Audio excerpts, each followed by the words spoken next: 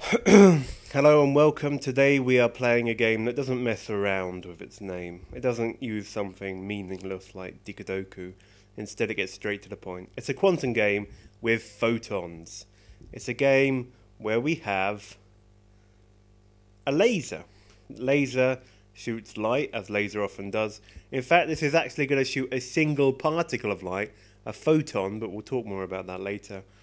So we have a laser, we have a rock, which for some reason has eyes on, we have a mirror, and here we have a photon detector. So the photon detector detects photons if a photon, so if some light goes in this direction, it will see it and say that it saw it.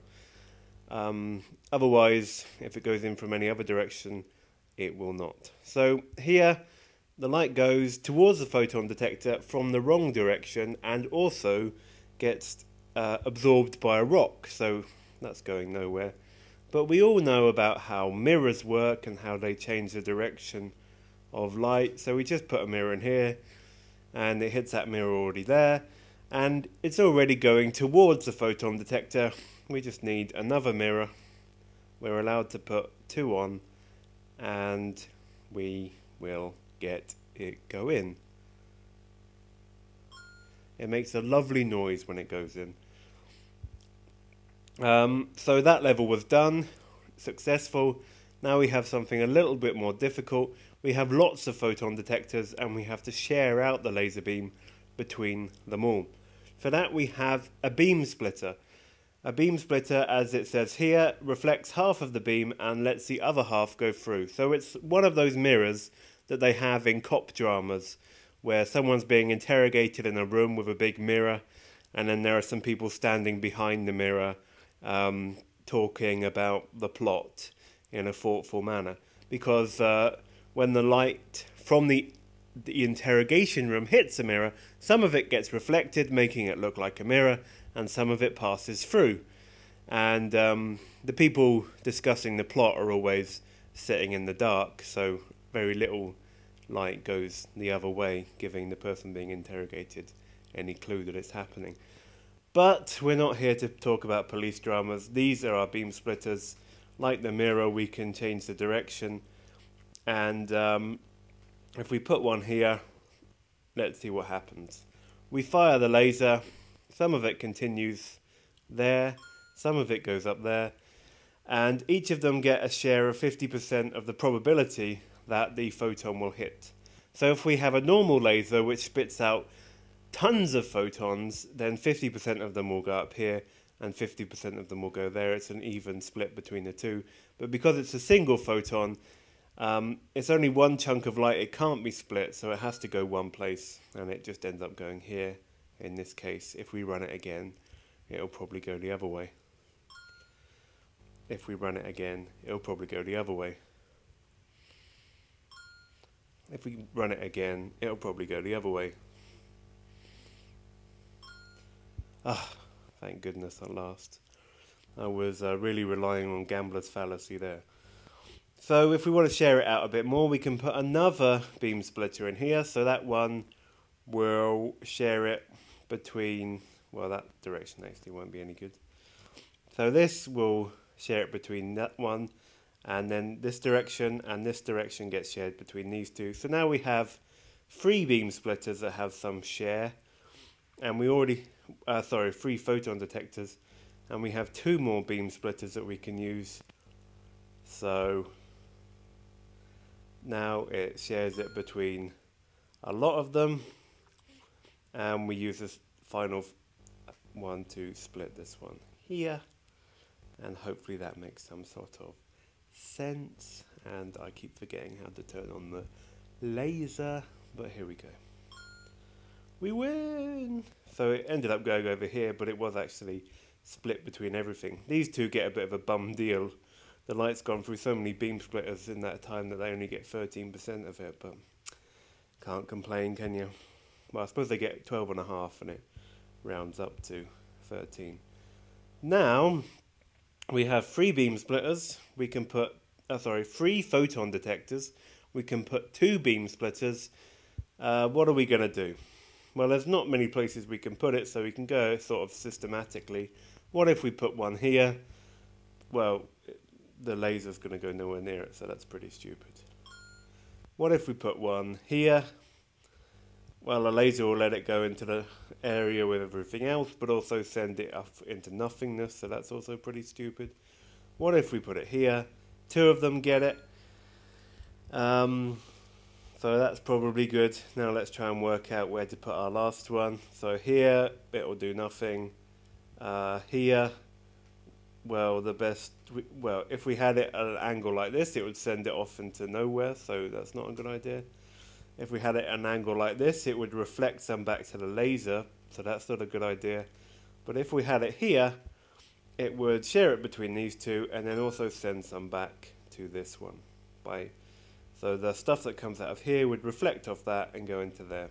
So in the end, we get what we need. We win! I just had another go at this a few moments ago on a previous take. And I looked at this and I could not think for the life of me what to do. This was a proper puzzle. But this time, because I'd already worked it out and knew what I was doing, I seemed a bit more capable. But last time, when I got it, I was really happy with myself. More happy than I should be, given that I actually have a PhD in this subject. Anyway, now we're getting interference, so what does that mean? Run it to see what happens. Crazy, isn't it? It's going to be crazy. Okay. So, bounce, they recombine, and what was that? So it came out of here, it split between those two. Okay, now we've got two beams. This one just bounces off here and bounces off there. Okay, we're just redirecting it. They both come into this, and then we would expect... so this one over here, we'd expect some of it to go out there, and some of it to go out there. This one over here would expect some of it to go out there, some of it to go out there. So in total, we would expect some of it to go down here and some of it to go along there. But that is not what we saw. We saw it only go one way. So why just one way? Well, it went the same way, so horizontal, that it came in. So there's some lack of symmetry over there, and that's reflected by a lack of symmetry over here. This is due to an interference effect. So the two laser beams that come out here affect each other such that they actually cancel each other out, whereas the two laser beams that come out here, so the one from this direction and the one from this direction which has been reflected, they don't cancel each other out, but they actually add up and strengthen each other. So this is the interference effect that we get. And the game doesn't tell you how to do the maths of this interference effect.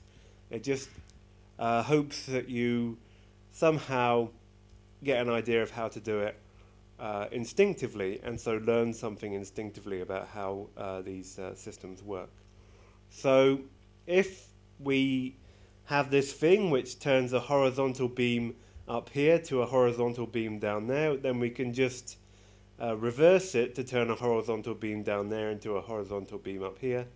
So let's just make an opposite bunch of stuff. So there's those two beam splitters, so we have two like this, and then we have these two mirrors, so we do two like this, and hopefully that will reverse the interference effect. So there it comes out here, then it turns into lots of stuff again, and then does that. It worked! Yay! Again, I solved the problem that I have a PhD in. So now we've got other stuff going on. So here we've got glass. Glass changes interference. Well, what glass actually does is it takes longer for light to travel through glass than it does to travel through air. So it's like we're actually making it go a little bit further distance when it's travelling through glass. And that introduces new factors to the problem, as does having a mine. Oh, I want to set the mine off. So, yeah. Come on. I think the photon ended up over here rather than going into the mine, which was obviously a shame. Let's see if For some reason, I just want to set the mine off rather than do anything useful at the moment. That's probably not what I should be doing. If I put a similar bit of glass over here, it might have an interference effect that sets off that bomb. That's what I'm hoping for. Yeah, but if you were actually playing the game, you try and do it so that it sets off that photon detector.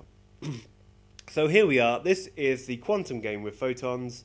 It shows you, or it gives you puzzles based on beam splitters and mirrors and blocks of glass and bombs and lasers, and I think it's pretty fun, and it also teaches you something intuitively about how quantum systems work, about how interference effects work. We have got up to the 5th level.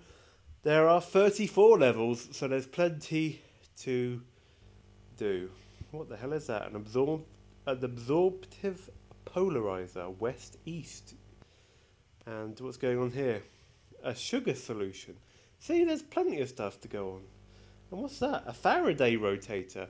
You're going to learn some stuff and do some good puzzles in this, so I would thoroughly recommend it. You just go to a website, you play it in your browser, it is completely free, and you can also check out the source code. I think that's a little bit off your screen, but you can also check out the source code. So have fun with this. It was made by these guys who are all researchers in this field.